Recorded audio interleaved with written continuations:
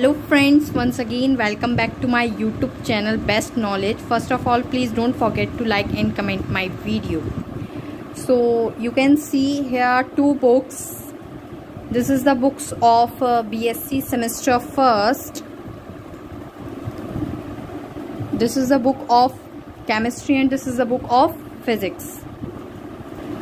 Today I will discuss about these books. So first of all, I will discuss about these books. This book is Fundamental of Chemistry. It means this is the book of chemistry. According to new education policy, BSc's first semester contained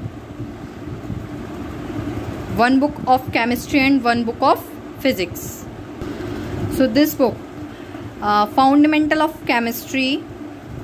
Now we will discuss about his index. So I will open this. So this books contain many topics.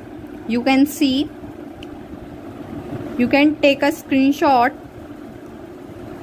because some students wants to know how many chapters in your syllabus. In organic chemistry, then physical chemistry and organic chemistry. You can take a screenshot. I think you have done. So now we will discuss about second book. I mean physics book, mathematical physics and Newton mechanism. Okay. Now you can see the content of this book. This book divided in two parts. Part A, mathematical physics. You can see part A, mathematical physics, and part B, Newton mechanism and wave motions. You can take a screenshot. I think you have done. So now we will discuss about the cost of these books. So the cost of the chemistry book is $330 and the cost of the physics book is $330.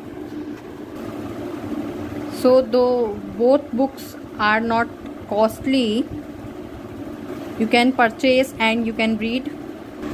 Thank you friends to see my video. Thank you friends once again watching to my video, and comment me also what is the opinion about these books.